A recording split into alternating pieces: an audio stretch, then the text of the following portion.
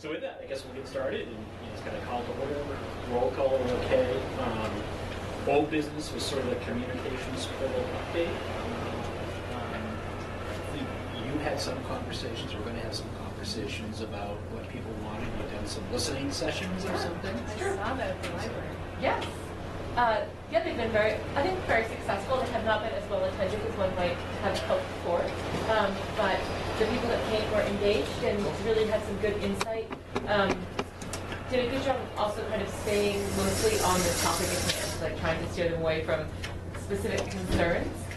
There were some people certainly who were eager to have a sort of connected with the town or school that they could, suggest improvements to. But mostly mostly what I heard was that there's definitely a generational split. That if you are over 80, the leader is really your main source of information regarding what's happening within the town. That is a channel that we need to continue to use if we want to be reaching all of our citizens. And then a fair number of people are accessing information through the website. I was surprised at the number of people that knew, and it may be that the people that were attracted to come into a listening session were already engaged in the budget.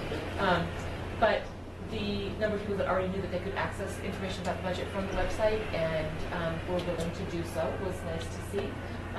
We do have almost 3,000 people that follow the town on Facebook, and they are engaged in listening to those conversations. About 1,000 people that subscribe to the town's newsletter.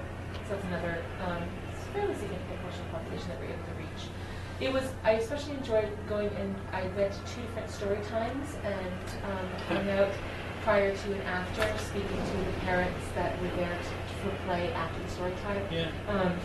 And it's a demographic that we don't often get to reach, I think. So mostly, and this is a generalization, but almost exclusively it was women between, in early 20s to early 30s. And they're not coming to nighttime meetings because they very often are putting kids to bed. And so it was good to hear their thoughts, and they had even recruited somebody for one of our town boards. That was especially exciting. But mostly what I heard was a mixed bag between people that were really happy with the budget process, people that weren't aware of anything to do with the budget process and hadn't taken the time to think about it prior, and people that had some misgivings based on past practice. I think one of the best conversations I had, though, was with somebody this last listening session at the library who really commended the town for the effort they put forward in the last couple of years to improve the process, and felt that although he felt that there was still a lot of room to grow, that he did recognize the amount of effort that had gone forward and the improvement made. So how did that break out? You said there's some that aren't aware at all of the budget, and some that kind of follow it. And how did it kind of break out? Was the majority? I would say it was because again we have a self-selecting population, right? So within the I'm going to put myself someplace that nobody is expecting me really, and I'm just going to insert myself into their space. Those are definitely more like 75% of the people that are like, yeah, I know we have a budget, but that's not really something that we thought about. How much? So yeah, so that was the younger moms, absolutely, yeah, caregivers. Yes, and I also will admit, so my son plays indoor soccer through the rec program, and I'm just sitting there surrounded by parents, and I'm like, so this may be inappropriate, but does anyone want to talk to me about the budget? You have arrived. Welcome. So I think that in general, the people that were not actively seeking to speak to me about budget engagement were the people that were 75% of them, they engage the budget when they get their tax bill. Yeah. And so I think that's good information to have and really good to know going forward. Yeah. And then I did have one gentleman at a listening session who was not aware of anything to do with our budgeting process, but was there to learn. He wanted to know more about it. And I said, well, that's really great. I'm so excited that you want to do that. I was really hoping, though, to hear from you how you would like us to do that. So we ended up instead having one of my favorite conversations, which was a much higher level philosophical conversation about the role of government. So that was good. So what did you take away as things that we did well and things that we could do better, or sort of where did we nail it, and where do people still see gaps, or any common themes? Or trust is still an issue. If the people that were aware of the budget process and were displeased, the word distrust or lack of trust, or trust was definitely a continuing theme throughout the conversation. And so that kind of idea of how do we work to build trust. I don't know if any of you read the newsletter, but that was actually, I chose to use that as the focus of my contribution last month, talking about relationships needing to be built on trust and trying to use that platform to work on that a little bit. The other thing, like I said, about the leader, I think that if we want to be doing targeted outreach, which I think we do, to our septuagenarian, octogenarian, and nonagenarian population, then we need to be respectful of how they're accessing. And if you did not work, if your career did not involve the internet, you're not most likely to be carrying that forward into your retirement. And so those efforts, I think we just need to be really consistent with making sure we're using the leader. And most of them, actually, it was interesting. I was like, well, the cable channel is there. And it was, I went to a senior luncheon program and popped from table to table. And half of them have cable and half of them have dish. And so the dish people have no access to that. That's right. Yeah. So, Clarissa, was there any feedback in terms of how to garner trust? It was just that we don't trust them. Was there any suggestions on how we might? There were examples of why they don't trust, but not examples of how they could learn to trust. And I think that, I think we all know that just from our own personal relationships, right? Like, building trust takes years, losing it takes a minute. Yeah. So I think I tried to convey a message of, continually positive, like the town is working very hard at complete transparency, that, and I did hear some interesting feedback that 2 people actually shared with me that they appreciated the efforts to transparency by supplying greater amounts of documents, but that in itself became obfuscation.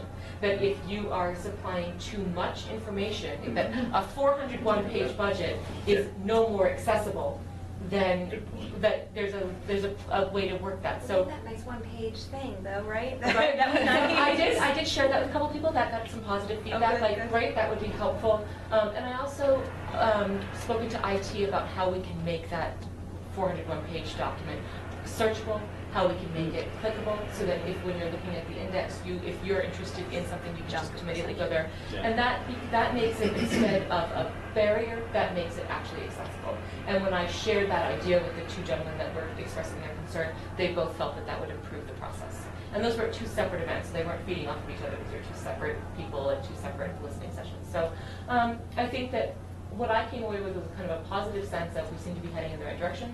There are definitely ways to make information. We're doing a great job of making information completely available to everyone, but that doesn't mean that it's actually accessible to everyone. And so how do we improve accessibility, I think, is the next step. Transparency we're on, but one of the kind of metaphors I kind of like is that I think we are a completely glass-walled town hall, but glass walls are still barriers. And so at this point, we're trying to figure out a way to make it so that there's easy flow in and out of this. Is there anything we can do on the Board of Ed side to help promote your listening sessions? Because I knew you were doing them, and then I happened to see it as I was driving by the library. They have been promoting it. Is there, if you have certain dates or things that are open to the public, obviously if it's a senior luncheon, we wouldn't promote that just because you don't want random people walking in. But if it's at the library or here at Town Hall. That's a great question. I don't have any more scheduled. I'd be happy to schedule a couple more, especially with the attendance at the library one specifically. The librarians were very gracious and very welcoming, and they did a great job trying to promote it. People are just, they're busy. Nice. I'm also wondering if we could do like maybe a short physical survey, like a 1-page type thing. We could do it at community dialogue. We could do it at the all boards conference whenever we get a group of people together to say, hey, if you get a second, fill that survey out in the back, and we may not get 100%, but at least get some kind of feedback, and typically have a fairly decent mix of those places. I don't know if that's something we can. And we're also talking about, from a council standpoint, putting things at like Summerfest, Winterfest, putting a council booth there, basically, having that man with information or people to be able to give information and that kind of stuff. So I don't know if there's another way to instead of having you, it's great to have that one-on-one contact, but to utilize that venue or different venues where we've got a different mix of people that aren't at the library, but say Sure. are at a seniors lunch. And surveying is extremely powerful, right? But I think that I would encourage that if you did something like that, the community dialogue, that you still have the survey area staffed, and that So I did some internship work with Congress Square Park in Portland, and we were surveying throughout the summer, and it worked really well. We had a survey form that was able to just be on an iPad, and so then the data is immediately downloaded into what you're going to be processing it with, which is extremely helpful instead of having paper surveys. And having a staff person that's able to say, hey, would you have like 3 minutes to fill this survey out for me? They can actually be working the survey and clicking the buttons for people if they want to, and so you're able to engage with a larger audience than you might otherwise. And coming up with the survey language, if what you want to focus on is on trust, if you want to direct me on that, I'd be happy to work up surveys that you guys can choose from. And I'm happy to schedule more dates if you would like me to, and certainly would enjoy brainstorming about how the school could, is a population I didn't reach outside of those young parents at story time and the handful of parents that sit next to me during soccer practice. I did not actually speak to any parents. You guys still do PTO, PTA meetings? There are PTO and PTA meetings through the different schools. Yeah. And I think it's interesting. Communications meeting with us. Oh yeah. I'll talk to you about. Okay. I think it's interesting because the young parents is always sort of that group that we have a hard time reaching. Story time. They're there. Early elementary. So, Larissa, you've been going to established events and meeting people on that turf, if you will, rather than just saying, hey, I'm a town hall from 2 to 4, stop in and see me, right? Right. And maybe it'd be helpful just to review the different listening set, different things you've attended, just to get a sense of the cross-section. So, sure. Story times. 2 story times, the senior luncheon, 55-plus luncheon at Camp Kutcha before he moved. And then I did have 2 set-aside listening sessions at the library. One of them was mid-afternoon. Midday, it was like 11 to 1 at the libraries, trying to catch that crowd of people. And one was from 6:30 to, I ended up being till 8 this past Tuesday night at the library. And that was done through really very kind gentleman, Sam Kelly, who runs the Let's Talk America series, and he facilitated that. He didn't want it to be a Let's Talk America event, but he did use his membership to reach out and try to promote that event. I think there's something valuable to it not being a survey and it being Larissa. I think, or whoever. I just feel like you automatically create a connection as opposed to filling out the survey to touch here. Yeah. So thank you for doing that. Well, people, I think, were pleased. I think that they were pleased to see somebody outside of the town hall. But I think that they also need to hear clearly that they're, of course, always welcome in the town hall. That people are busy and that they can't always be outside of the town hall. And so I think that working on how to communicate that our staff is happy to speak to people and is welcoming of people coming in. But that we need to start creating that welcoming atmosphere, perhaps. So one thing I'm just wondering about, because I had similar experiences as I was, entering into the district and having lots of opportunities to meet with folks, and I got a lot of similar input about a variety of issues the way Larissa was able to. And just when we were thinking about how do you establish trust, I think that helped me establish trust and credibility with our community. And so I'm just wondering if there's value of experienced council members or the town manager to do events like that, if that would be helpful as we're trying to move forward and show that there's a desire to have folks. So I think in the past what we've done is we've taken this, the road show basically. And I think Tom, I don't know. I think a couple times I think it was both you and George, or it was a combination of the council and the school board finance or something. Go down to like Pepper Shores or something and get into kind of the overall budget. Once it's presented, kind of here's the process kind of thing. But I mean, I think that's, if we could find a way to broaden that a little bit instead of having, you guys, the staff is doing a lot of other things as well. I mean, I think if we could divide it and conquer up and say, a school board member and a counselor team up and go at different places, if we just start here at finance and say, let's go do Pepper Shores, or let's go to Martin's Point, or let's do Martin's Point, or the Rotary, or something. Yeah. I mean, I think it's, once we get that kind of agreed-to structure and format, I think that would be, from a budget standpoint. If we wanted to do other things like, survey outreach or trust or develop somebody, I think we could do that pretty much anytime. Yeah, the other thing we do, Yeah, I was just going to say, I thought I heard that you guys, the town council is doing something similar to that.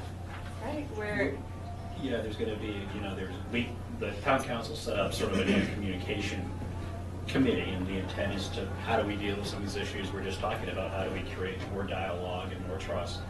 So one thing they are going to try, who knows how it's going to work.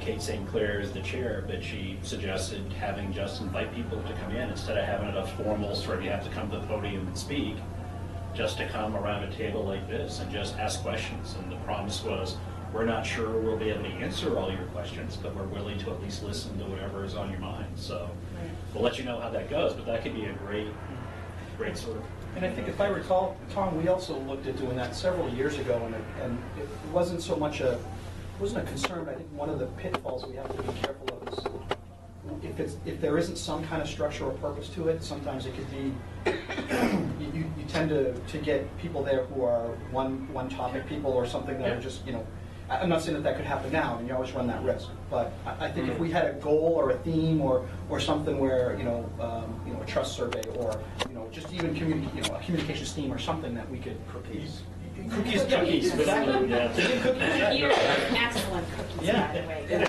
In the past, individual counselors would do office hours, and sometimes they were across the street at a coffee shop or here, and Office hours. almost to a person, they were, the first couple were okay, one or two people would come in, and then it would fizzle out. I don't wish that on this process, but I predict that that's going to be a challenge to get people to come out, just to sit and engage in conversation. But it's worth trying. Yeah, who knows what we'll find, but then we can kind of function. What if you had this is kind of a little bit silly maybe, but what if you did have a quarterly cookies with council? I mean, you could have a quarterly set up. You've got a couple of I love alliteration. You've got a couple of counselors, one at each table. You've got coffee and cookies, and people can come in, and it might fizzle. But even if you've got 3 decent quarterly events, that's almost a year of trust building that's taking place. And I like that, but I like the joint thing. I mean, if we have a counselor and a school board member there, I think it shows it shows unity, it shows working together, and also, there might be questions that the council can't answer that a school board member has to answer, and vice versa. Might be questions the school board can't answer that a counselor has to answer. So I think if we're there kind of jointly, representing not both sides, but both aspects of it, I mean, I think one budget. So. Right. Yeah, one town, one budget, then, Just a question, we're talking about a communication portal sort of strategy, but you kind of led the way with what you've done. Went out a day ago or 2 days ago? Have you got any type of response or any type of sense of, is it reaching people or people? It is reaching people. A lot of staff, because obviously that went right to their inbox, and just kind of waiting for the word to spread a little bit. We posted it on our website, and we're also sending some letters out to some key communicators in the community at Rotary, at Kiwanis, so that they know that it's there and that it's available. I started today talking with some students about it and showing them, go home and tell your parents about it. So we plan to also highlight it in the next town newsletter so that folks, really it'll be like, this is the episode for the month. Yeah. So, and here's all the different ways you can access it, and then next month we'll launch a new episode focusing on a different school or a different phase level. So would it make some sense is that a model we should try maybe around the joint budget process, that we have an episode a month or something? Again, we're going to get to the budget drivers, but starting, because we had talked about doing that communication a little bit ahead of time, especially if we knew there were going to be whatever issues there may be. If there was a particular investment we wanted to make and we wanted to explain it, like going back a couple of years, it was the laptops. Yep. And I'm not sure a lot of people understood the reasons why and what we're thinking in the application, but as we think about a different communication strategy, is that in that kind of plays just reaching a different audience? The other thing too is that there are 3,000 people on Facebook. Is it a pretty diverse demographic that's on Facebook? Would we reach a cross section, or don't we know? We make a very nice, very standard bell curve. So between the ages of 30 and 55, we are reaching a good amount of people, and then we have a serious taper under 30 and over 55. So question about the Facebook thing too. Anybody, you're not just a town resident, because I've seen some of the posts from people, so you can figure out how many are town residents versus how many are not. We have about 3,000 Facebook followers. A little over, 2,200, I believe, list their address in Scarborough. Which means they could have been from Scarborough in the past, like mine. Sure. Absolutely. Okay, so it's not necessarily that they are current residents. No, but when I look at the neighboring towns, I feel pretty positive about the ability to reach out. So even people that aren't following us, when we post like Passport Day, I think is a good indicator because those are really catering to kind of Scarborough residents. Mm-hmm. And that post was shared enough to have reached for the Eastern Trail Oh, went yeah. to 4.2 thousand. So it's definitely a good way to reach at least that 30 to 55. 69% of our population of followers is also female. So we do have some skewed demographics, but they're there. Okay. And what we see with our like official Facebook posts looks different, or pages looks different than what you see as like an individual user. So we have access to data than you do because it's set up like a business. I was thinking one thing this group could do is we could serve as, I'll say ambassadors, but we could come up with similar collateral material that we're armed with, and that in our personal pursuits or social or professional, as you have an opportunity to talk with people, we have maybe a one-page infograph that gives kind of the big picture of the budget. But we all be armed with that and have it available when the opportunity presents itself. So it's not necessarily an orchestrated planned effort, but we just all engage when the opportunity presents. I think those chance encounters can be really powerful and dynamic because people are engaged with you in whatever location you're at. They're excited to meet you, and then you're giving them really helpful information so that they then can be like, oh, I talked to the town manager today, and this is what he said. Or I talked to a school board member today, or a town councilor today. And I'm just thinking about one of our students who, it's kind of like it's actually a really cute story. Like, as we've been working on the Maine Boys to Men, he's like, do you know who follows me on Twitter? Like, he was so excited that the superintendent is tagging him on Twitter. And so I just thought, like, what's the power of that, right? And people feel really empowered. You made that Like, connection. you made that connection, and they feel really empowered that you shared critical information. So I almost feel like now I'm an insider because I have that real just-in-time knowledge. So I love the idea of maximizing that potential. Great. So does it make some sense from this that, is anybody interested in sort of doing it between this meeting and the next meeting, just some legwork to, I mean, there could be a couple things. If Facebook do a survey, ask some of the questions, said something about trust, and whether we get some information there, whether it makes any sense. I know Kate St. Clair would approach the TV. They're really excited about doing some different things. Should we maybe think about your suggestion, buddies? Could there be some programming that would have a counselor and a board advocation member that would just start that dialogue about, hey, here are things that are going on, and if you have any questions? I think, I mean, you know, again, I don't want to reinvent the wheel again, but we talked a few years ago about actually doing a sit-down where you had an interview, you know, as someone, a moderator or something, basically, you know, you collect questions, or even I don't know the logistics of doing a live phone-in show, but you know, you basically have like meet the counselor or meet the board member, and you sit there and, you know, someone like a Kevin Freeman or something, you know, asking a series of questions, and, you know, just kind of going back and forth, and even if it's a 10-15 minute little vignette or something when you sit down. Anybody interested in? I think the challenge we had, Tom, if I remember, it was more logistics, I think, wasn't it? Or No, it's commitment, quite frankly. No, we have the capability of doing it. It's a matter of production time. It's coming up with content and consistency. And it's hard to do that time and time again. right.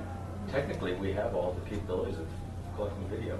We did something, do you remember, Kate? We had a roundtable conversation, and it was about the budget, and it was Did it with board George? members and leadership team folks sitting together, and we were filmed, and I think it was on the local access. And it was exactly that. It was sort of here are some of the interesting things we're going to be talking about in budget season. Here's some of the stuff, the challenges we're facing. And, you know, I think that it wasn't something that we did more than twice or three times. Yeah, There were 3 several times. topics, and Could people call in? No, it wasn't a call-in, but people could come to the audience. They were put out there as people dates, sitting in remember? the audience, and you had the group sitting around and just having sort of a roundtable chat. I think the thing that was missing from that, well, aside from not having any idea who saw it, I mean, you put it out there and you hope that people are viewing it. But the piece that I think that we keep coming back to is how do you engage in the conversation directly with the person? And when folks come and they come to our meetings, they stand at the podium, they make their statement or they ask their questions, and because of Robert's rules and because it's a formal meeting, and because we're following a protocol, counselors and board members can't say, yeah, I get that, let me tell you what's really going on, here's the answer to your question. That's the part where people feel like a disconnect, and they feel as though they're sort of speaking and no one's hearing them. And I think that's the power of what Larissa's doing, which is she is hearing them, and she's talking with them back and forth. So I think it depends on what our goals are going to be. I mean, if we want to communicate certain cost drivers, or really do a deep dive on a certain issue or an item that we really want to get information out, I think it's we could do a roundtable kind of thing where we really get down into the weeds of stuff and try and come up with questions that we think are going to be asked ahead of time, or even collect questions or something. I think if we wanted to do a dialogue or an exchange kind of thing, I mean, I like the little, going to different venues. I mean, there's enough stuff. We've got a community calendar now that SEDCO's trying to coordinate. If we just went down through that list and said, hey, there's a Kiwanis meeting, two of us go and say, well, let's just be available there. We're here to answer questions, whatever your questions are. If you don't have any questions, we can tell you about where we are in the process. But I do think part of this process needs to be coming up with the common language, and we started to do that the past few years. So we've got the right, to Tom's point, we've all got the same, I don't want to say the same talking points kind of things, but we're all kind of on the same theme, and the same message is going out uniformly, so we don't have, kind of scattered in, reactionary responses and stuff going on. Chris, a comprehensive plan to a lot of activity with this. It only comes up once every 10 years. Right. That's the problem. Right. I shouldn't say that. No, you're 100% right. I find that what happens is you do the budget, and it's accepted, and you never hear out of it. You have a review. Many, many years ago, 50 years ago, I was on the finance committee for the New England Telephone Company for Maine. We got involved with rate increases. We got involved with changing activities and to sit with the Public Utility Commission and people asking us questions as, what are you going to do with this? Why are you doing this? Why are you doing this? And I find that in a lot of cases is we use the word trust. No, trust, no. And all the words that go around with trust. You have to look into this and be very careful. And also you said, you can't tell them too much. We used to go to the PUC meetings, we only answer the question, we offer nothing. You just answer the question, you go home. I'm sure that's a good idea to that. But I think the comprehensive plan has opened up so many doors, so many things. And I still refer to it. I get the books, this is against why. It took months to put it. Probably something we worked on it. And it's, again, more activity. And I get involved. This is the thing I think that brings the Gulfport Town Gym, the seniors do it. It's intended for activities. However, our rule says activity and services. Anywhere from activities to people who are chilling with athletics. So just want to add those couple of thoughts out.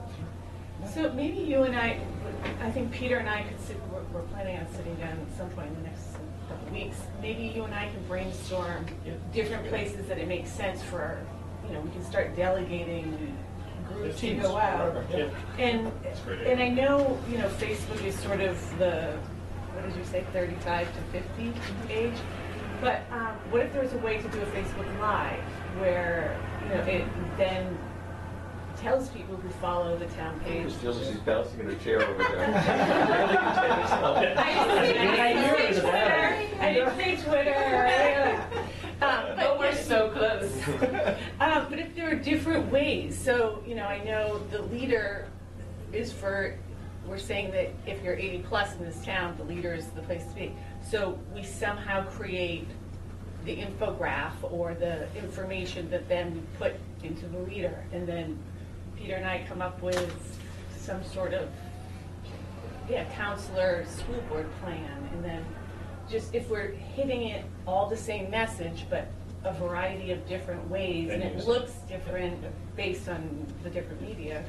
So it sounds like we've got to get the messaging down first. I mean, all the venues are good, but maybe a bulk of the first work needs to be getting our messaging in line and what we want to communicate, and then we can talk about how to communicate it and how to cross-reference. I think we've got some great ideas, and I think some of the work you did is great to inform that. And as we move down through the rest of the agenda, maybe, I mean, so I think that's a great suggestion. So Jay and I will get together in the next week or so and kind of come back and have some stuff mapped out on that item. Can I just add one idea? I think that what would be really, really cool is once we decide what forms of media and what messages we're going to be sending, and kind of then like plugging in like a matrix where and when it's going to happen, so that community members can see it all in one spot and say, okay, I can't be at the coffee shop on Tuesday morning, but I can watch, you know, Channel 2 on this day, or I can read the leader this week. So that way they can kind of customize how they get their information too. And I'm wondering if the community calendar or whatever we have is a good venue for that, because that pulls in a lot of information.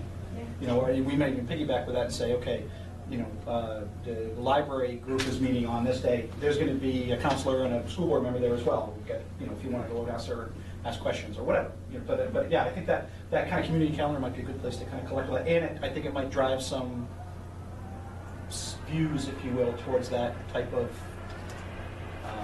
resource. I don't know do we know how much access or how much that's being utilized?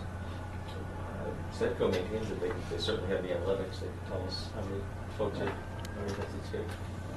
Well, and to Larissa's point, maybe you take that same matrix and you publish it later, so that Absolutely, yeah, That's right. Yeah, absolutely, yeah. you're creating right, exactly. something that says, here are all Right. the different ways you can get information, then you want to make sure that you, It's truly multimedia. it is, We used to have open houses here in town. We had coffee. Yeah. Some people don't know we get a third floor.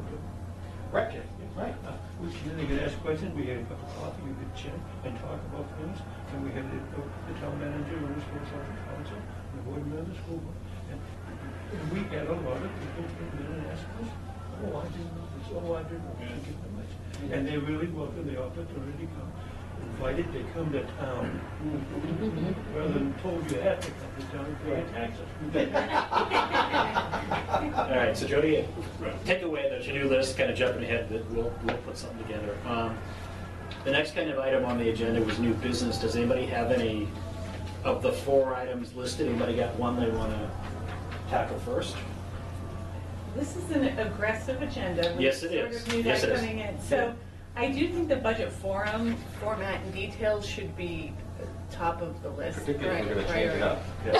I think if we go as we have the last couple of years, it's fairly, those details will fall in place. But if you want to switch up the format, I think we need to start talking about that now. And I would like to suggest we move legislative update to number 2 then, because I think we've got some preliminary information that's not exactly positive. some revenue. Yeah. And I think we need to start getting out ahead of that as well. Yeah, and I think that will inform the conversation we just had, what's going to be the topic and what do we message and stuff like that. Okay. So budget forum. Yeah, I think that's the best place to start. As we've talked about before, it's come up that should we change up the format, and should we come up with new ways to sort of, I don't know, spice up the budget forum, if that's possible. I'm not wearing a skirt. I'm not wearing a skirt. So we're open to hear what other people sort of think about the budget forum and ways that it could be changed. The thing that we came up with, God, it seems like forever ago at this point, was sort of formatting it so that people knew what they were getting at what time, versus saying, okay, from 7 to 9 we have the budget forum. How about we say from 7 to 7:30 we're going to focus on X. 7:30 to 8 the focus will be this. 8 to 8:30, just to sort of put a little bit of structure into that night, and it might allow people to come for a specific time if they aren't willing to commit for the full 2 hours. Might I suggest we're a bit of preaching to the choir here. I wonder, shouldn't we be engaging the consumers in that and understanding from them what worked and what didn't? With all due respect, I'm not sure if this is the best group to really know that. What if rather than having one giant one from 7 to 9:30, what if we had a series of 2 or 3 1-hour sessions that really were just kind of, Q&A, Focused on. either focused on a topic, or once the budget's presented, have it be like, okay, one session is cost drivers. It's a half an hour of whatever we're going to present there, and then a half an hour of Q&A or something, and have maybe multiple run That times. becomes a challenge to get everyone there and reserving a spot that could televise it. I'm just thinking if we have one, oftentimes I think we have one day and it's hit or miss.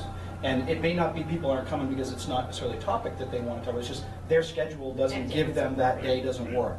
So, some kind of flexibility to be able to either accommodate multiple dates or find a way to break up that information or get it to them in another way. I don't know. And remember, it's a very basic thing that many of our seniors don't drive at night. So if the target audience is, that's pretty simple, and we kind of tend to forget it because we're all still driving at night, but you're losing a large portion of the population as soon as the meeting goes till 8. And Bud just mentioned, what about a Saturday afternoon? Or early Saturday afternoon or something like that. We do have the question of venue. In fact, we've already run into the fact that the high school's not available on the night that we wanted, and we were going to do it at the Cap Gym. Cafeteria, whatever the fake word is. But yeah, I mean, I completely agree with the two of you that you are excluding people who, not just seniors who don't drive at night, but parents with younger kids who are home putting them to bed. And there's certainly demographics that you're saying come on Wednesday night, and they're just going to say no, can't do it. Other societies in town would welcome an opportunity to have you at their buildings. American Legion, Veterans Home, the other agencies, the Masonic Group would love to have you come in, knock on the door. All these places have a little coffee shop, a cup of coffee, and a burger or something. And I think, why don't we take advantage of those special? We don't have to come to town. The town is very convenient. Just one other thought. I'm recalling last year, we had probably 75% or 80% of the questions come in advance. Right. Mm-hmm. And we could still do that. We can invite questions, we can answer them and post that for the masses to see at their convenience. I did bring copies of those, Tom, just in case people wanted paper and copies. then really taking off on sort of the work that Larissa started, one other strategy is to really make it formal and not have this big televised event where we tend to have all the resources on site and answer every question under the sun, but engage people 6 different times over the course of the budget process, and it's a collection of maybe folks around this table. We won't have all the answers, but you engage in a more in-depth and formal conversation, talk about what's on their mind rather than.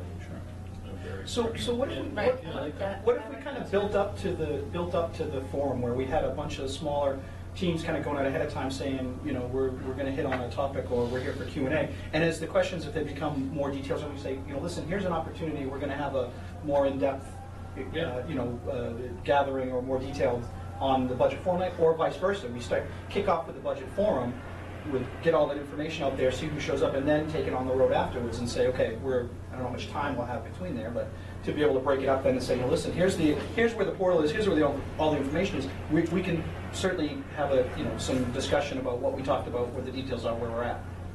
But just kind of mix it up a little, kind of almost combine the two a little bit to play off each other.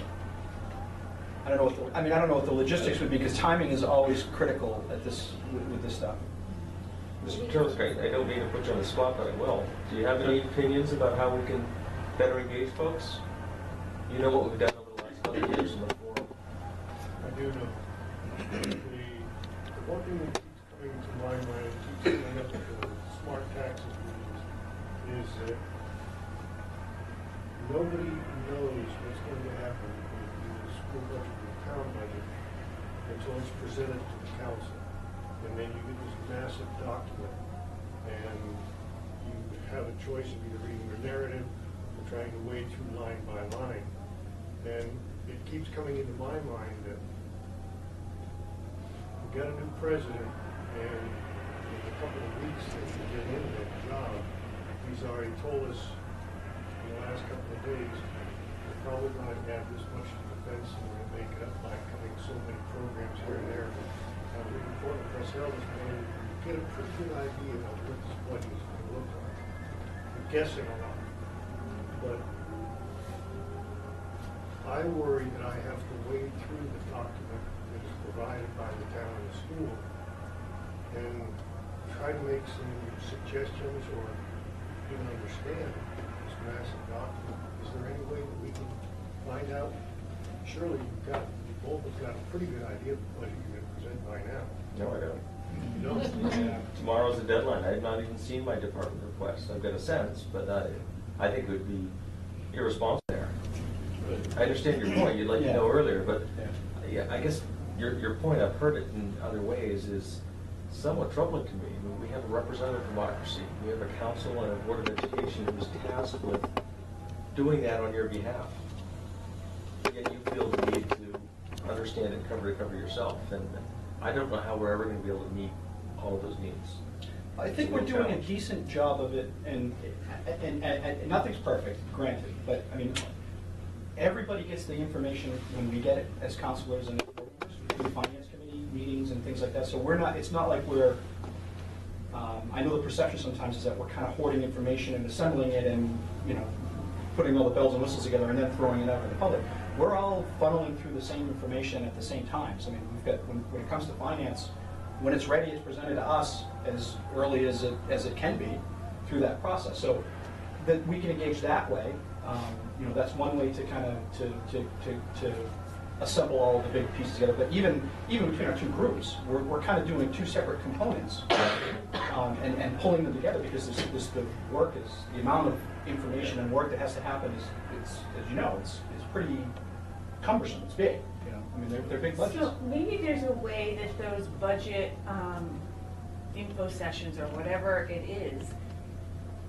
is working through that document with the public, sort of taking it section by section, or I don't know, key points of.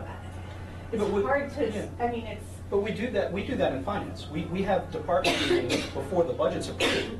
We have department meetings where they sit down and they walk us through all of the proposals, the proposed budgets, and before we deliberate and decide what the budget. I mean, I think you guys do the same thing from a finance team, where you have the joint leadership teams where you guys sit through and break down all the proposals and go through the process. Right. So that's after the first reading, but there isn't anything to talk about until the first reading, which is the front. Well, that's when it gets presented. Well, what I was going to say is that I think what's important, or what we need to work on communicating with our community, is the immense complexity of developing these budgets. So I'm going to speak just specifically to the school side, but know that it spans however many departments on the town side.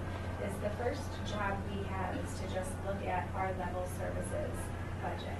So if we close the doors in June when the kids leave and we open them up, as Kate said, open them up in August when they come back, what are some of those fixed costs that we know are going to go up every year, but are also going to be there every year? We have no choice in the matter. So that's phase one, is just kind of getting a handle on that. Meanwhile, while Kate is doing that kind of work, and we have the whole leadership team evaluating what were the investments we made last year, and what are the gains that you're seeing from those investments, and then what are the next steps that we need to take. And that is big work. I mean, we've been doing this since we started back in December, officially with the leadership team, and dividing that into long sessions. So they're spending 3-4 hours at a time, really working and looking at these things and hearing each other's proposals, because we're a system and we have to, in that conversation determine, so what are the immediate needs? I like to say, what's the oxygen? What can we not live without? And what are the other things that would enhance our programming? And then we have to come to what can we really go to our community and say, this is it, these are the critical items that we need in order to maintain our school system in a way that's going to give our students the free and appropriate education that they have a constitutional right to, right? We have that obligation. And so that process is really, really detailed. And I want my leadership team to be super innovative in this middle piece here, in the second phase of that, and be thinking about all kinds of options. If you heard every idea that came up, I think that some people would be nervous about that. Some people would hear it and think that that's what we're saying we have to do. And so there's lots of pushing back and forth, if you will, in a positive way to say, is that really the priority? Tell me why that's the priority.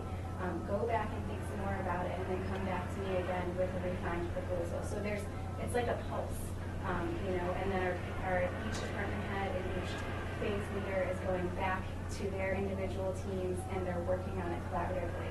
So it's really complex, and I appreciate what I hear our community members saying, because we have all this time with it, and we get to be really close to it inside the school department. And then we're saying, listen, how do you tell this story in a way that's not filled with a bunch of educational jargon, that's not bogged down with all of the ins and outs of our professional needs, but also helps the community understand why this is an important investment. And so I don't have it figured out yet, but I'm still working on it. But what I was saying earlier to Tom is that the way I'm feeling about it right now, in my first year as the superintendent and trying to take in all of that information is, here's our mission. And that hasn't changed. We have a moral and ethical obligation to our students to ensure that they get the very best possible education they can have, so they can reach their full potential, so they can become good, productive citizens, right? Everyone in our community has a stake in that, if you will. But then it's like a force field coming in all around us. So we have, an aging community that's growing faster than our school-age community, and they have, budgetary constraints individually. We have the governor's biennial budget that's saying do more with less. We have, young families who are saying we want the school to provide all of these things within the 6 hours and 25 minutes that you have them. And so there's all these levers that are pushing in on that, and I'm trying to hear all of that and use that information as we're making our priorities, so that we come out with, at the end, a budget that is fiscally responsible, but that still is innovative and is going to guarantee that our kids get that education that they need. And so I hear what you're saying about, what are some of the predictable things that we think might be coming, but I guess I'm still struggling with, how do you give that just enough information so that it doesn't get... The one thing I can say, we came up with this new budget format, 400 pages. I'd be quite proud of it. But it wasn't the budget that most people were interested in. It was a one-page infographic that Karen Martin put together the day of my presentation. So I think that your points were all made. We worked for how many months and how many months, and then That one is the page. point. The lesson there is that, and from the first moment I met with the Smart Tax Group, their mission is all about providing information in consumable packets, so that people understand what's going on. And then that's what it's... They don't need the deep dive of a 400-page document. They need a 1 or 2 pager that says, this is the stuff that's driving this, or this is the stuff. But we need those details to make those informed, educated decisions. Fair enough, but I think coming up with a simple way to communicate the high points is a piece that's a legitimate criticism. And there's a work in So, but progress. I guess the question I have is the concern with the budget process itself, or is it concern with the decisions that are made in that process, or a combination of the two? I don't want to speak for everybody, but I would say that the concern is not the process, because the process is something that you have to work on yourself. And the things like, I hate to use the presidents for example, but said he's going to raise defense spending, cut social programs, and we gave billion-dollar figures. Then he said national security and homeland security are big things, and yet he cut a Coast Guard cutter that was going to be used for homeland security.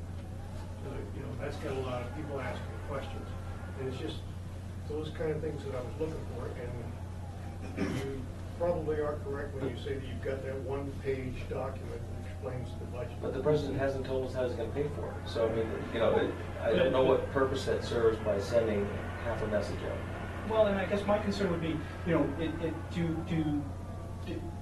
is there value? I think what I'm trying to grasp is there value in having as much information and as details as we know that we can compile by a certain date, which is kind of how the process is driven now, And so we know that when we put a statement out as a group, we know that it's based on hard data and hard information. The decision might not be the one that everybody agrees with, but we at least have the data to back up why we made that decision. Versus coming out of the gate in January or this month and saying, we've got a kind of concept of where we're at, and we think we're going to, we want to improve the access to seniors somewhere. If that, without having any details or any information behind that, my concern would be that people would jump on that and say either they like that idea and they're for it, or they don't like that idea, even before we've kind of roughed it out and it's gone through the process where that another priority may come up that supersedes that. So it's instead of being like totally reactionary to everything that's going on, I think that, no process is perfect, but I think part of that trust thing to me is that we've got the information, we all see the same information, and we all are working off the same page, and we've spent hours as a group collectively going through priorities, and there's a process that we go through so that what comes out the back end is thought out and meaningful. It may not be agreed to, the priorities might be different for some people, and that's, I think, where that discussion needs to come in, is why is the priority being put here, not so much we think this much is too much here, or we think this is, it's how are we establishing these priorities? And I like the concept is if we can start talking about where we're going to be in 3 years or 5 years, that's what I'm hoping we get to with this process. The budget should almost be kind of automatic at this point, where we're not so much reacting to what's going on in a year-to-year basis, but we're proactively going, we know in 3 years this is where it might be or where it could be. So here's our plan A, plan B, plan C, and we're being a little bit more forward-looking. I don't know if we can achieve that because of the inconsistencies with state funding and funding levels and things like that, but to get as close as we can. That was one of our goals, was to have predictable and sustainable budgets. And so I mean, I'm trying to struggle with how do we get both of those, the best of both worlds. You know what I mean? And I think, as we talk about the budget forum, which, kind of bring it back full circle to where you want to go, but I think we've heard a couple things which we can learn from. I mean, you shared earlier that people, how do you take the 400 pages and put it into something meaningful? Sounds like you're sort of there in the same time. How do we communicate what we're trying to do? And I think a good example is when you distributed something about the teachers' I mean, that was an attempt to take something really complicated, and you kind of boiled it down into some things we could understand. So that's something we can all take away. I think that's part of what we want to talk about. And Tom, the only question I had for you, when you said we should ask our audience, do we know who the audience? I mean, do we have a way that we can poll them? Oh, exactly. That was that. Okay. No, that might just subject to a simple survey. Yeah, is that something we try to collect some information in a hurry? Just to get can we some do that? sense. I'm just not sure if this group gives good feedback on that. I think it's a great idea if we could do that. I mean, right, we end up talking sort of in circles. I think, I just worry about timing at this point. I mean, we're March 2nd. I know. And so I wonder if the ideas that we've sort of come up with on these first two items that we've talked about, being maybe we keep the budget forum the way it is now, and that's the grand event, but along the way, whether that's the starting point, the kickoff, and then following that is the smaller breakout events. Right. I hate to call them events. Roadshow. Roadshow. The roadshow. To sort of dive deeper if people are interested. Yeah. So how many like the idea of the, I mean, to stay with your concept about the budget forum sort of where it is, I think questions in advance is great, like we've done. Maybe try to structure that a little bit differently within, I think your idea about sort of the different timeframes, if we could do that and take a look at it. And then how many like the idea of a follow-up roadshow? Is that something we could commit to, or we think it's a good show at the end? And I mean, I'm not saying 5 times a week, No, but I think a couple. Well, but if we divide it up into teams, I mean, you know, more hands make light work, right? I mean, it doesn't mean that all of us have to commit every single day. Right. You know, if we know, you know, if we're in teams of 2, let's say, and you know, we know we've got 1 day a week to go off, we can divide and conquer. You know, as long as the messaging is the same. You know? I'm just wondering if we could commit to doing 2 or 3 of those before the budget forum as like a way to say to people, hey, also come to this event and tell your friends and tell your neighbors. And then, you know, afterwards there may be an opportunity to say, anyone who didn't get to come, we're still going to be out and about talking about the budget. Are we just thinking about the span of time in between the first reading and the forum, That's or are we right. thinking about from now until the forum? I mean, from now, what we could talk about is the sort of thing that Julie just described. What's actually happening right now in school or in the town, right? What's the process that's happening? And I couldn't tell you. Like, I'm just a school board member and a parent. I don't know what those meetings that you're having with your staff are, but I know they're happening, and I could answer that sort of question. So, but after the first reading, we can get more specific. So, I think you would also want to be very clear to the people what the purpose of these forums are. So what I'm hearing as a disconnect is people that wish, and I didn't understand this until Tom mentioned about representative government, and he's right. I think that the disconnect is people that may think that people that wish to have say in the numbers that are put forward, and there being a misunderstanding that that's not the form of government we have. And I think that if you're going to be having these intimate conversations, these smaller group conversations, it needs to be very clear to people why you're having them. That you're not having them to gain ideas from them about how they think the money should be spent. That's, I don't think, the purpose of this particular exercise, because that, I think, is heading in a direction that becomes unruly very quickly. People should feel free to call or stop in to visit their elected representative government officials and say, I really don't like how much money we're spending on the assistant town manager. I really wish that you would have changed that position to be a part-time place. They should feel welcome to do that. But I don't think that that's what I'm understanding from you. You would like to have these engagement sessions be about. And so if I'm understanding you correctly, then I think that that message needs to be communicated clearly, because I think I am hearing that there is interest in being engaged pre-budget release because they wish to have more say in what that budget looks like. Does that make sense? It does. I think, again, I think it's what our goals are, right? So if we're going to talk details and to Buz's point, stay on task and just answer questions and concerns, we almost have to go post first reading, because we don't have the data and the information until that first reading comes out, even if it's preliminary. But if we wanted to work towards building the trust or getting that buy-in or trying to build that participation, that might be what the first couple of meetings are. You know, hey, it's more like what we've tried to do before. Here's our process. Here's where we are in the process. You know, we're starting this discussion. We may not have all the details for you right now, but we're going to have a budget forum, and then we're going to take it on the road afterwards. So get engaged. Now's the time to get engaged with those that commitment to show up and start paying attention. Maybe that's what we use the first couple of meetings prior to the kickoff as.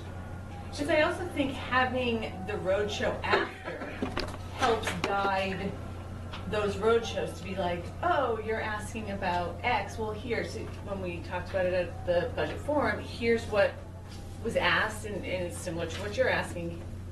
And then you can go into it sort of provides for the group, whoever's there, guidelines along the way of questions or ideas or other concerns that people might have that you can sort of have that discussion around. Or how to read the budget book on the topic you're interested in, where to find it.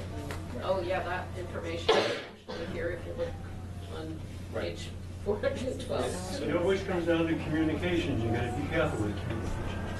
I'm increasingly of the opinion that the forum is pageantry. It's a lot of show with not much value. I think we can accomplish largely what we need to by accepting online or email questions and providing answers for everyone to see. I mean, those that ask those detailed questions are going to find the answer.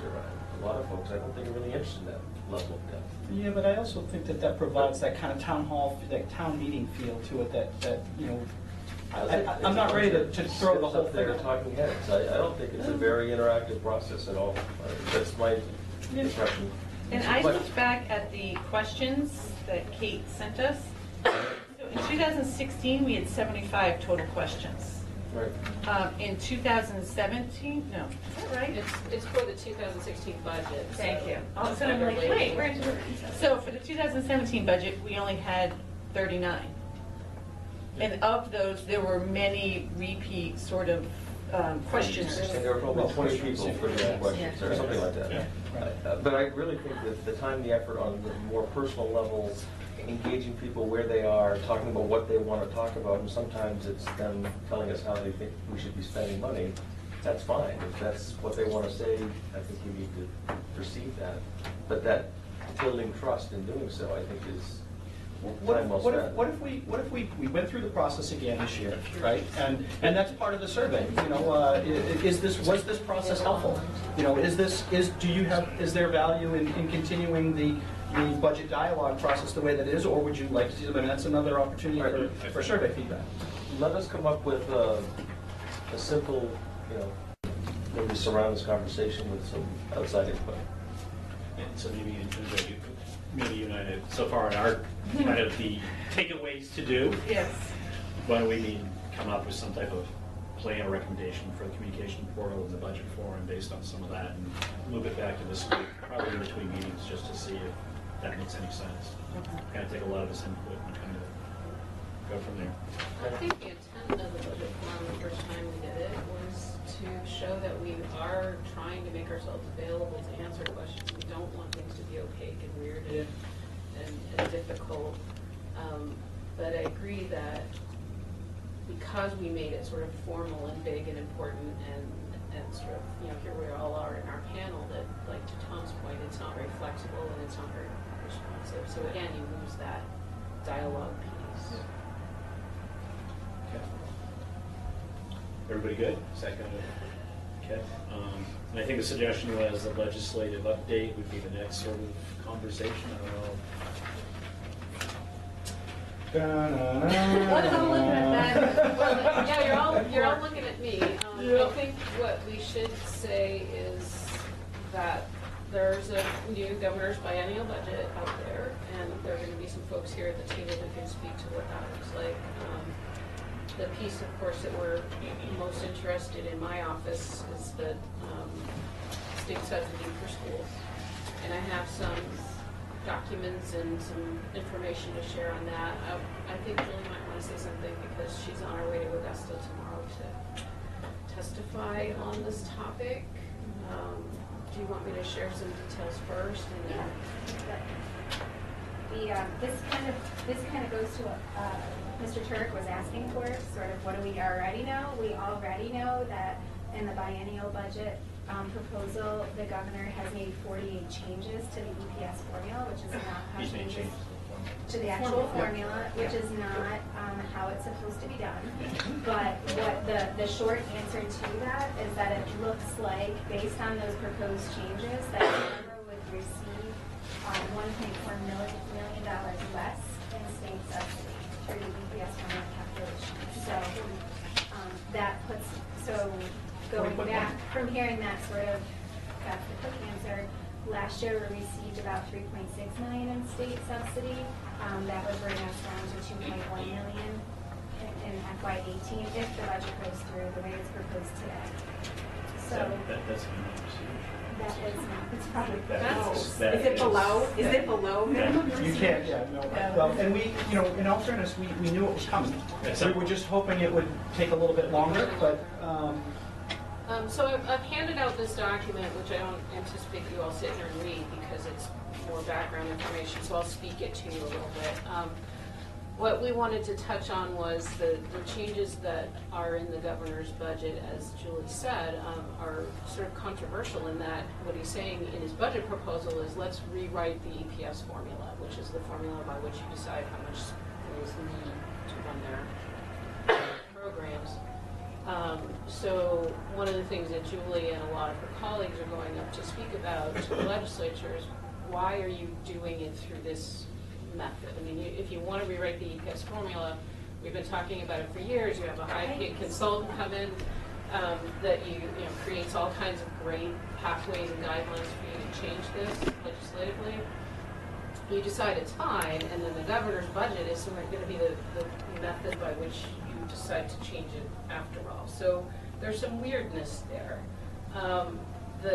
The problem in our situation is that even if all of the strange and bizarre things that are part of this calculation don't make it through the legislature, because they would have to, the EPS formula is in statute, we still are in the same boat that Chris is referring to, that, you know, years gone by now, we've been talking about the trajectory of loss of subsidy, and I'll actually pass this one around if you want to take one and pass it down. You've all seen something like this before.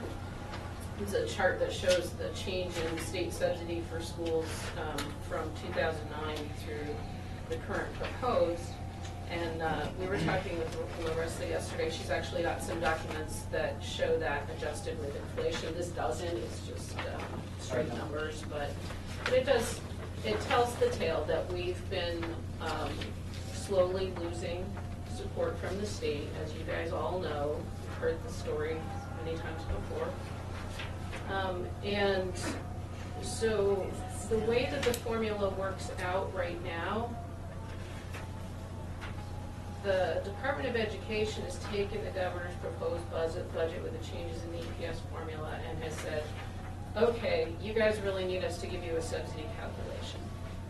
First they said, we can't do it, sorry, we can't help you. So I think we talked about that at our last meeting. Well, we're not going to get numbers from the state. Well, a couple weeks ago they said, yeah, sure, we'll give you the numbers. We'll just give you the numbers based on the proposal that's sitting out there on the table, and we all know that that's probably not going to be the final proposal. When you look at Scarborough's calculations, there's a number of things that they take out of the formula and basically assume that we need less money to run our schools than ever before, which we can all debate that. But because Scarborough's valuation continues to be higher in comparison with other school districts in Maine, because our student count is either reducing or staying flat compared with other districts in Maine, and those are based on 3 prior years of student growth, so no matter what happens in the next couple of years, it takes time to catch up. Because of all of that, we are at minimum receivership in this calculation. And so this document sort of explains a little bit about what minimum receivership is. There's a statute that says school districts in the state of Maine can't get less money from the state than, and there's 2 scenarios by which they can calculate it. One scenario is based on the number of pupils you have and the per pupil calculation. It's the greater of the 2. So it's either that or it's a percentage of your special education spending in the prior year. And for us, the special education spending is the number that creates the calculation. So I actually have another spreadsheet thing here that I can share around too, but some of the calculations that we made.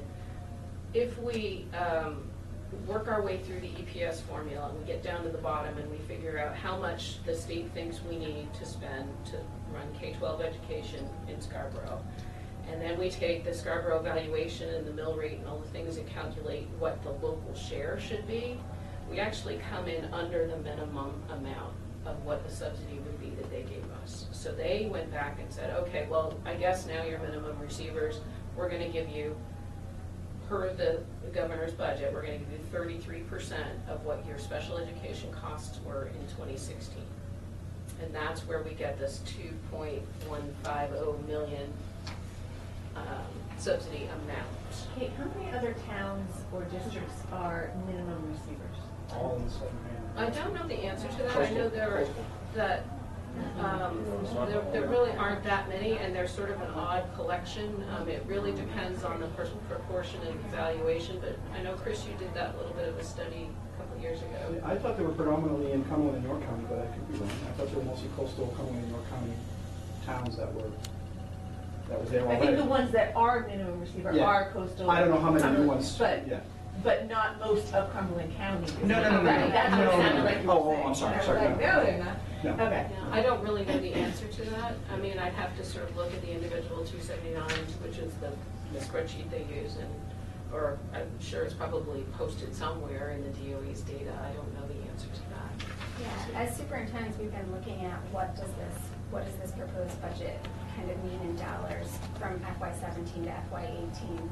And so it ranges from some communities actually receiving an increase to some losing even more than what Scarborough will be receiving. So it doesn't necessarily make a whole lot of sense the way that it's being done, and so I'm hopeful that there will be better things coming out shortly, but right now that's a figure that we're using to kind of plan. And I think that's another part that makes it hard to kind of give that rolling information, is that there are a lot of unknowns that we just don't have yet. Moving pieces. So the, couple of things to think about with this outcome. First of all, as Julie said, it's not going to last this way, because I don't think the legislature is going to be on board with making all of these changes in this way. I think they're going to want to have a more thoughtful approach to the EPS formula. That said, unless the legislature decides to actually give more money to education, make the pot bigger, then Scarborough really isn't going to make out all that well. And we have that sort of little talking point floating out there in the public of the referendum that passed that said that we're going to tax the highest earners in the state of Maine, and we're going to increase the income tax, and we're going to use that money for education, which is a lovely concept, but the biennial budget also proposes tax decreases for those income levels that would offset that. Right. And even if that did continue to be a way to raise revenue for education, it wouldn't be so for several years, because we haven't collected those taxes yet, and we haven't determined that those taxes are even going to be collected yet. So our plan is to plug in the $2.15 million to our budget, and at first reading we'll be rolling it out with that. The nice thing, if there's a nice thing about this, is that it can't get worse. Thanks. It makes us feel better. No, but we've talked about this. That's exactly what Chris said. Once you get to minimum receivership, provided they don't completely dismantle the minimum receivership statutes, which is always possible, we are going to get a percentage of our special ed costs, which continue to rise year over year. We might actually see more subsidy next year. That would be the way that we would translate that. Well, not to take away your only shining hope, but my understanding of the proposals regarding the EPS formula, though, is the danger is that they're supposed to be 55%, they never have, and they're continuing to shrink the size of the services that the 55% covers. Right. So there's still loss to be had. Oh, there's plenty of opportunity. And the special ed formula is one of those places. So instead of it being like 1.5, or I can't remember the exact figures, but that's one of the things that they're looking at shifting. So even if they don't change the statute regarding minimal receivership, if they change the way that that's calculated, then Scarborough still is in a position. So don't get too comfortable with your Right. no, you can't get anywhere. Right. But the other thing that they can do is actually, if you look at the statute around minimum receivership, it has actually specified percentages year after year of, you will receive 30% of your special ed cost from the prior year. You receive 27, you'll receive 33. It's only in the governor's proposal that it's 33. In statute right now, it's 30. So, there's definitely room for them to mess around with that. But I think that we're talking a pretty low baseline, and I think the idea that there would be legislative will to reduce that significantly, I hope that's not really the case. There's one other shining light in this, which is that, and I wrote it in my memo to you guys, that last year when we found that we had unspent Wentworth project funds that we needed to spend on debt service, we deliberately in this group and with the administrative team said we need to spend those on debt service, we need to create fund balance in 2016. We ended 2016 with a $2.2 million fund balance, which we knew was going to be available to us in the ensuing budget years to use as revenue to offset this loss. So had we not had that opportunity, or had we not had that choice to make and made that choice, we would be in a much more difficult position. So again, that's a little bit of a silver lining. And I think to Chris's point, I think that we can be more predictable. We cannot be looking forward to another $1 million loss, another $1 million loss. And even if they took it down to zero, that's just 2 more years or a year and a half by the time they get there. So I think philosophically, we kind of used the analogy before of the planes crashing, right? So we're landing in the Hudson. Do we've got just enough to keep our nose up so that we don't pitch pole in, but we're still going down.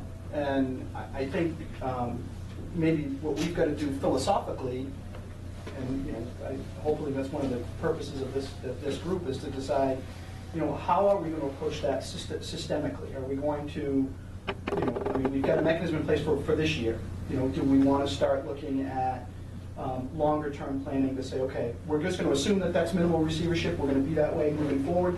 If something else comes in, how do we, if we get lucky enough and that subsidy does increase, do we put it in this year's revenue? Do we put it back into the fund? Do we rely on that next year? How, and I think those are the kind of philosophical discussions that maybe we should be having. Not so much the details of what we're going to do with it and how we're going to do it, but from a general perspective of where are we going to go with this? And what you're saying, I think, is that we won't really know where we're going to land.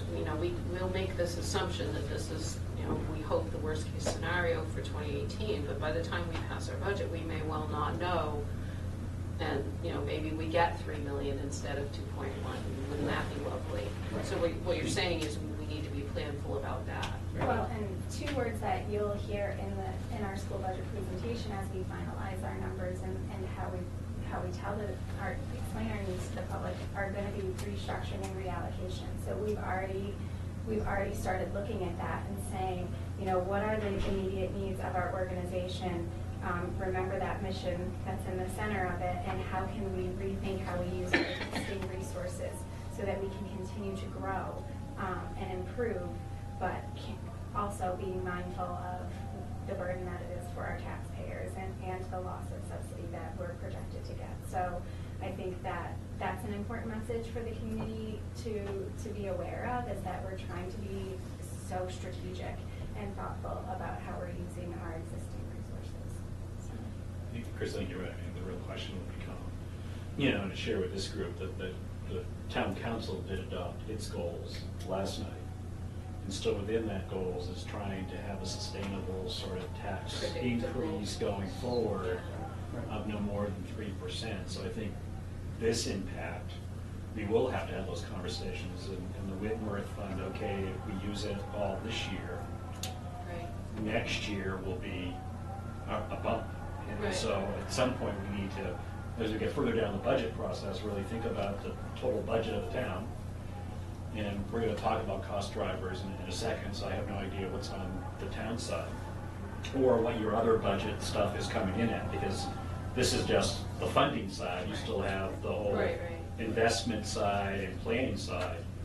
But I think we start to frame up now what our talking points are going to be. We're going to have to do some heavy lifting to communicate what this means and what we're doing and what that's going to mean from the sustainability and what that means going forward. And short term and long term. Yeah, both. Again, we're talking about, hopefully bottoming out and then beginning to stabilize and and then I guess something I said in the memo was we actually get to make fiscal policy here in Scarborough instead of waiting for the state to tell us what our fiscal policy is, which I think is critical. I was wondering if anybody knew anything about the municipal revenue sharing piece. Is that something that's changed? I don't see it's going to take a major hit from current year. That would be nice. I think the governor's proposal actually keeps it. It's supposed to. We already took a hit. The governor's proposal is to keep it where it's at. It was supposed to go back to where it was. So the good news is we're not going to see any less, but we're certainly not going to see any more. Well, and of course, in the back of my mind too, as we get further down the road, this question of where do we budget for valuation here in Scarborough and. Well, I think the positive side is we've adopted a few mechanisms to give us some guidance along the projections for evaluation, right? I mean, we can kind of backwards plug in that where we assume, and of course, obviously I think it's a question of how conservative do we want to be. We always hope for the best, but plan for the worst.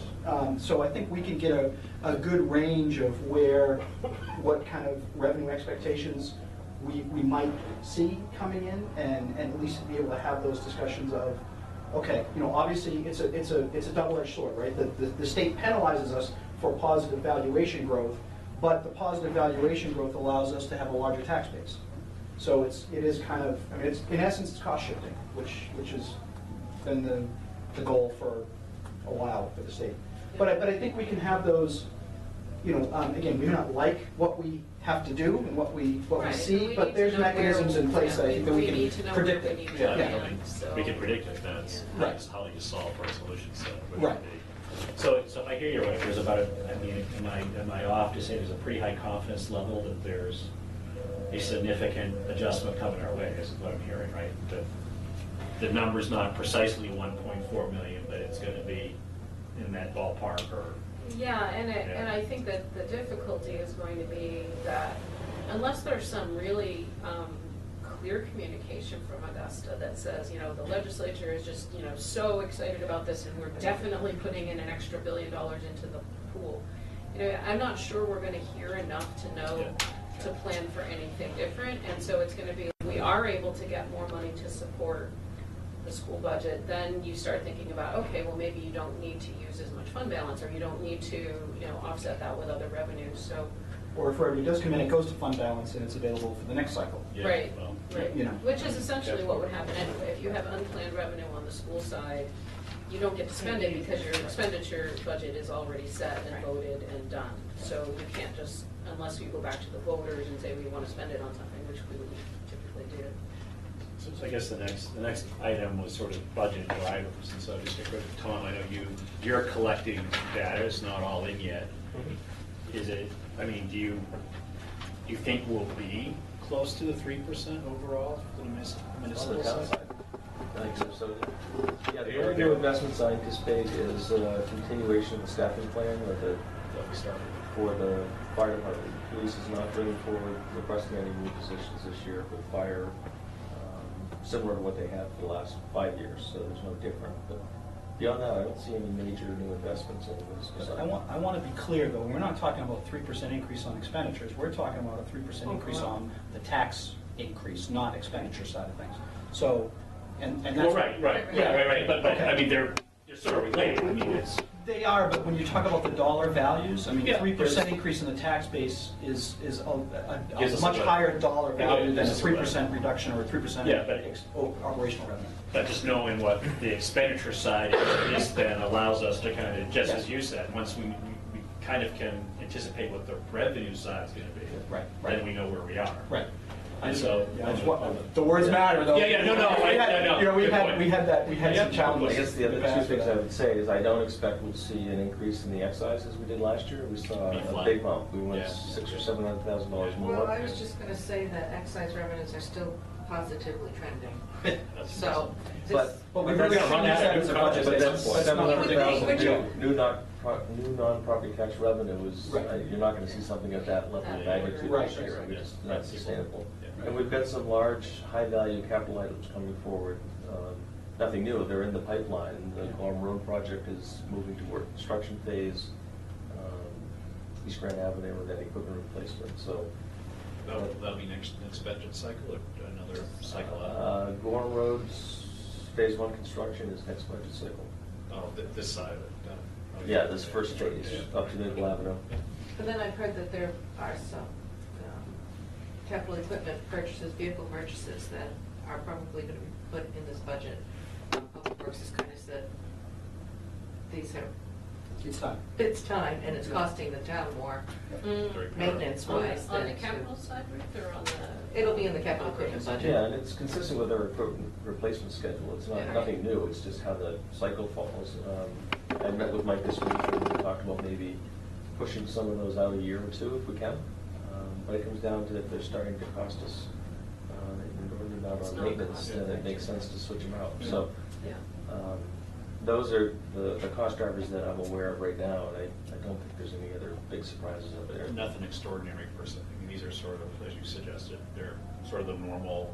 Yeah, exactly. Well, what about the and I know it's not, we're thinking of moving in that direction. We had some rough numbers for light replacement, LED light replacement. I mean, that's not a huge number, but. That's in capital. Okay. And I think it is going to be teed up as soon as next year. Whether it's discretionary, we can choose to put that off a year.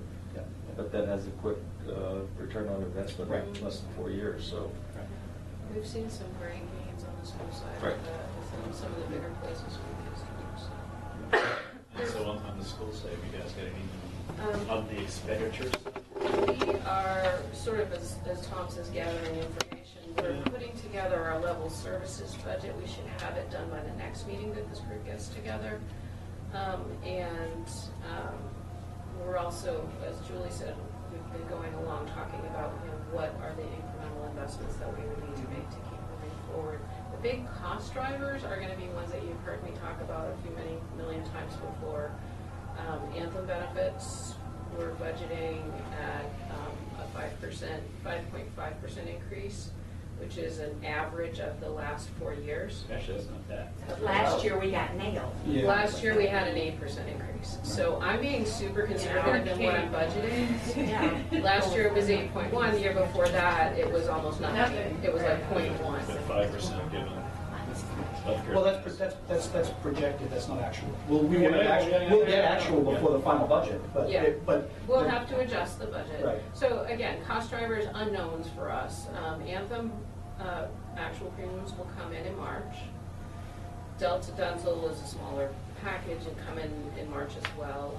Workers' comp, our mod rate is not great. We had a couple of nasty, small quantity but nasty accidents last year, so that's going to shift a little bit, but not a huge amount. We have the teachers bargaining unit, which you've all heard the analysis of that. So this is the second year of that. Are We've there got, any other contracts coming up this year? yeah, we've got 2 unbargained units right now. We have the school support staff, which is ed tech, secretaries, bus aides, folks in that support group, and the bus drivers are both in negotiations right now. The bus drivers are actively negotiating. The support staff have reached out to start setting some dates. So their contracts expire at the end of this school year, and so we have to budget. In those cases, as you know, we have to sort of budget a guesstimate as to what we might need to engage in good faith bargaining, and so those things can be refined as we go along through the process. But that's a relatively small percentage of the overall employment group. I mean, teacher contract is the huge The one. teacher contract is Right. the huge And one. then it's The also bus the driver budget. contract, 70% of the budget. More than that, I think. But, 75% of the budget is people. yeah. Yeah, It's always so better. you must have a good sense. So you think, I mean, what's the, I mean, is it in the 3 to 5% expenditure range? Is it in the 5 Oh, to 10? for our overall? Overall. I think it'll be in the 5% range, which is what it was last year. It was Overall. 5.51% when we came out at the end last year, and that translated down to 2.8% increase. But that's your level services budget, correct? No, that was the overall budget last year, but I'm talking about level services right now. I think the incremental investments that we'll be able to make are going to be in a couple $100,000, $300,000 maybe. Same as. it's- 0.7% of the overall budget. So overall, so about there's- 6%, right? Oh, no, No, I no, mean, no. we're gonna try and keep it under 6 overall. Of that 5%, 0.7, something is going to be for.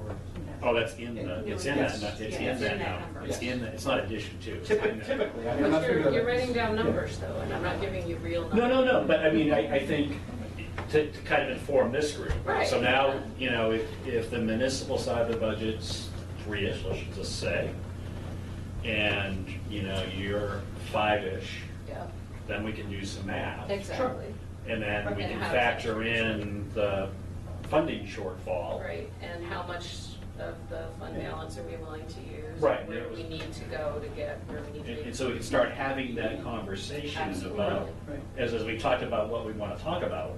Yeah, I mean, it seems like we those are really the need things we to. need to talk about. Those, and they're complex. Yeah. So Well, the school and, funding thing is just really complex. So It that is. that gives us an opportunity that we can kind of build that communication bridge. So anyway, that's big. There's one other big piece that's floating out there. There are a couple of other things. Well, actually, I'll say 2 things. One is that you probably remember last year and the year before, we talked about instructional technology and how we have the annual tech refresh Yeah. at each phase. And it's on a 4-year cycle and yada yada. And the high school laptops was a big push and a large change in our program. But even going forward, we've always had at least $500,000 or so in our CIP budget for tech refreshes, and over the past 2 years, we've moved about 200,000 of that into the operating budget. Next year, the plan was to move another 100,000 into operating, and right now, we're saying in level services, we probably will try to move another 100,000. That's negotiable. You know, it's a long-range plan. It makes sense from a fiscal perspective that things that are replaceable in a short cycle belong in operating and not in CIP. But that's a talking point that we should think about. And the other piece that's back to personnel costs is that the Maine State Retirement folks have told us that, you remember a few years ago, they decided that local districts should start paying a share of retirement costs for their teachers, the teacher members. And it's, at the time, I described it as being not unreasonable in that if you work at the Hannaford, your employer pays the same Social Security cost as you do. You put in 6.2%, your employer puts in 6.2%. In the good old days, the teachers put in 7.65% and the school department put in nothing because the state was picking up that employer side.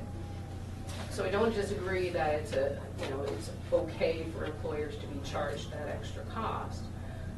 The difficulty is that it's not been predictable, it's been scattershot, there's been no clear strategic plan to say why they're doing the shift from the state to the local, how much they anticipate that being, when is it going to change. So they first sent us 2.6%. I have to look back now. I used to have that number in my head. It's been driven out by other numbers this week.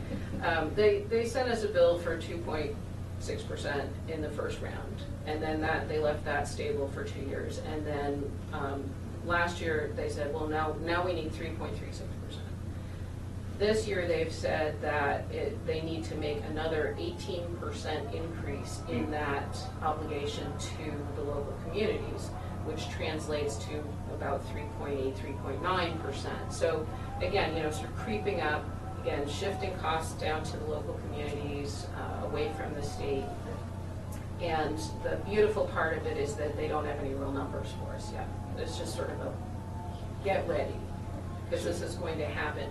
And we don't really know when those numbers are going to come through, so my business manager colleagues around the state are just sort of saying, okay, 18%, that would be this, we'll plug that in and hope for the best. So two questions. Is the MLTI program disappearing for middle school? Yeah, that's another good topic. Okay, so that was the first one. Before that, they're also the state's trying to shift administrative costs down to the local level too, right? This, part of this, to answer your second question first, part of the budget proposal that the governor has put out, one of the changes to the EPS formula is that no system administration costs will be covered or will be counted in the allocation for the local communities. So for us, we spend $1.5 million a year on system administration, which means central office. But it also means property casualty insurance, work comp, it means legal services and contracted services for the whole district. It's not just the superintendent's salary, which I kind of think that Governor Page thinks that's what it is. Right, that's one of my key talking points tomorrow, is to really just remind everyone that when we say system administration, it's not just superintendent, it's everything in the business office, it's payroll, it's benefits, Accounts it's payable, all of the folks that work in the management. central office, all of the support staff that work in the central office, part of the assistant superintendent's salary in our case. But that's all reflected in your memo analysis of the EPS adjustment, right? It's not specific, but it's part of that calculation. Absolutely. It's one of the, Yes. right, yes. So yeah, But it's taken into account already, it wouldn't be an additional hit No. if we go with this number. No, it's factored into that number. So yeah, that's another cost shift, is like, we don't really want to pay for system administration at the state level, y'all take care of that on your own. And the MLTI thing, to go back to that really quickly, the State Department of Ed is saying that MLTI will not go away, but they're definitely not going to, well, nothing's definite, but at this point they are not going to provide physical devices to 7th and 8th graders in the state of Maine anymore. They're not going to buy devices and ship them out and manage them and own the infrastructure and own the image and make the updates and the changes and the repairs, they are going to provide some kind of grant to local communities so that they can do it themselves. And what we're fearful about is that when you say, we're going to give you money from the state to local communities, why would it be any different from any other money they send us? Why would it not be need-based so that the folks that are in a less prosperous community would be able to get the grant and Scarborough once again would not? Yeah. So what we've worked out and what you'll hear as we go through this process is that part of that tech refresh budget, which we've consistently had over many years without one-to-one laptop devices, that funding, that same level of funding we'll be using for the middle school next year, and our plan is to purchase our own devices and hope that we get some funding from the state to offset that cost, but to plan for it within the context of a normal tech refresh cost. But my understanding is we can actually administer our laptop program cheaper than MLTI, is that correct? Yes, and well, MLTI costs us. Right. Because we have to pay for, we have chosen to pay for 6th grade, we pay for additional staff laptops, we pay for repairs that aren't covered by the state, we pay for more expensive devices than we might necessarily have chosen if we had chosen them on our own. So what Jen and the IT team have put together is a proposal that by purchasing our own Chromebooks for the middle school will cost us virtually the same amount that we're already spending on MLTI. So I think that's a good talking point as well to get out there that, yes, we're losing the MLTI state funding program, but we're actually either breaking even or possibly it's a net positive for the district if we now have local control over that and can manage that better. So, on the surface, because it's a sensitive issue in the community with laptops, I think that might be part of our good messaging piece to explain that. And I think one of the other things that, we can brag on behalf of Jen because she's the one who saw this coming. And one of the things that they did at the middle school last year, a year and a half ago now, was to take out the infrastructure that was provided by MLTI, which was wonky and they weren't being supported and it wasn't working well and the connectivity sucked. That's a technical term. It is, yeah. And they replaced that with our own network and interface so that the folks could have that connectivity and they could actually use the laptops effectively. Now MLTI is saying, we're going to go out and take our stuff back. So we're kind of done with you. And so in Scarborough, we're past that. We don't have to panic and say, what are we going to do next? So, enormous amounts of forethought on the part of our IT team and seeing the writing on the wall and getting us past this where a lot of districts are really struggling. The other piece that Jen was talking about the other night at our board meeting was that we migrated to HP and now we're migrating to Chromebooks instead of being dependent on Apple, and the Apple relationship with the state and MLTI has turned into a nightmare where districts are getting huge bills for damaged equipment or missing equipment or lost equipment under the MLTI program that they didn't budget for and can't afford to pay. So I guess kind of closing in on the bewitching hour, the end thought. Last item is just takeaways and to-dos. Anybody want to share? I've got a to-do list that I can share, and we can share. Any takeaways for everybody? Any thoughts, closing comments, next agenda items? I would just say that tomorrow the budget hearing in Augusta it begins at 10 o'clock, and if we have any community members who can go and testify, I think that would be a bonus for us and a much needed, necessary support. One of the things I learned from my last experience going up to the legislative session is that it really does matter if you're there, and that the legislators really do listen, and they need community members, they need school board members, they need town councilors to come and help educate them. And I found it to be a very positive and empowering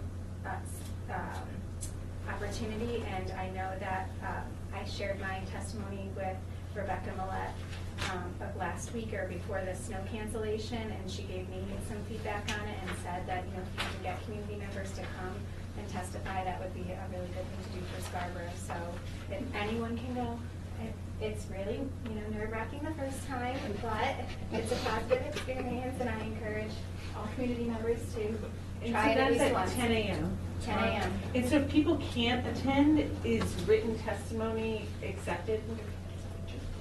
No, No, you still just can. do If you want to submit written testimony, you can still do that and send it to our local legislators. I would send it to either Heather Strachey or Rebecca Millett, as it's a joint hearing, so they'll both be represented. Actually, Rebecca's not your senator though, right?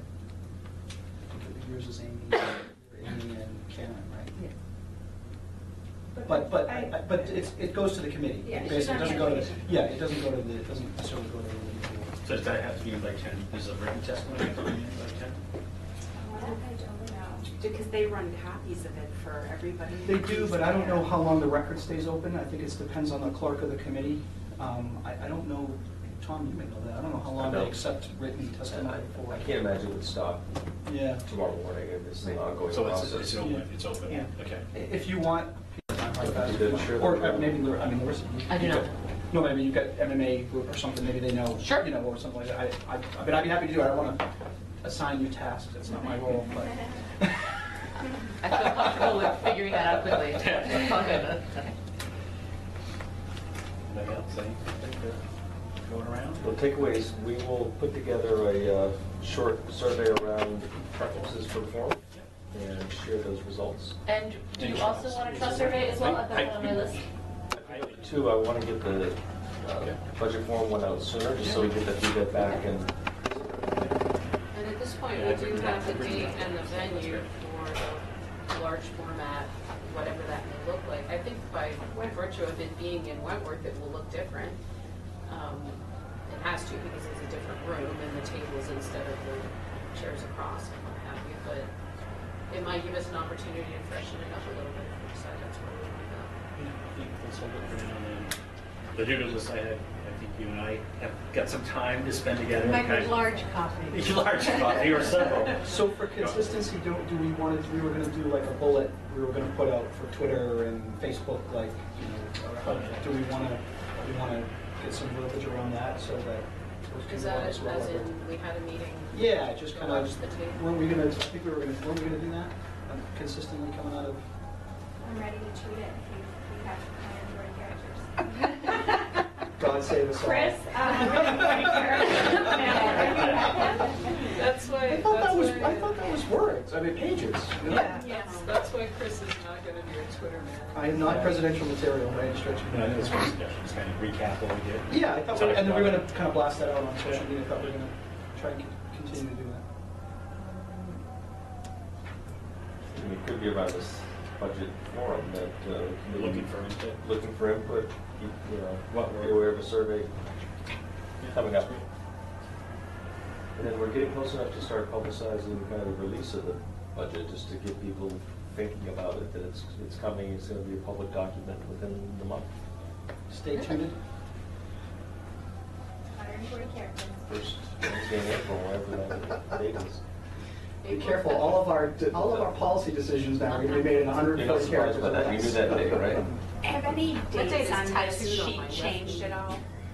Or times? Because I know our budget Yes. calendars changed. So Just, this is the old the version. dates- 'cause The I just dates have pulled- not changed, I think 2 departments had to switch for conflict, but. All right. Oh, that's the So, finance. just so you know, on the website portal, like I printed this up today because I couldn't find the one that I had from before that I had notes written on. So if something's changed from this, it's not up to date on the, if you go to the budget section on the homepage of Yeah, okay, the town. we'll check it out. Oh, and I need to update the fact that the school board leadership council workshop has changed from the Friday to the Thursday. So it's Thursday the 6th.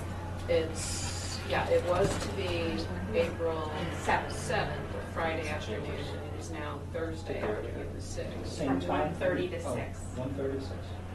And it's at 1:30. Yes. What was that one? What meeting This is is that? That's the school board leadership council meeting, but we love having town council folks come to that. It's Oh, that's the big one that you guys do every year, right? Yeah, and there's generally speaking lunch, which is. No, that I thought we were gonna have. We're having Starting at 1:30, 1:30, so so we're we're having dinner at 6. We don't get lunch? Are we doing get your own It's again? gonna be dinner at 6, because we're starting at School board 1:30. And then we have to go into the goes school until board 6, meeting. and then there's a school board meeting that night. So you guys get to spend the whole day together. Yeah. So awesome. Team building. Team building exercise. Any suggested agenda items for next time? Any boarding issues? I was Updates, interested we'll in get the hearing updates more and about things the we've talked long-range about. plan facility planning, because I think that's, another big topic. Yeah, we'll carry that forward, yeah. And who's gonna send me the agenda so that I can make it pretty? I'll do that this time, because I think Peter did it last time. Yeah, I got Peter turned it into. Magic. Mine was handwritten. It was not very You pretty. handwrote it, but you did scan it. So when you scanned it, you became electronic. Oh, okay. It became- I was halfway there. I was halfway Became there. technical. All right, I guess if that's it, everybody. Thank you. Thanks. Until next time. Public input. Oh, yes. Sorry. Thank you very much. I did learn a lot of stuff. Let's see. That was 140 characters or less. That was That's right, yeah. Presidential material.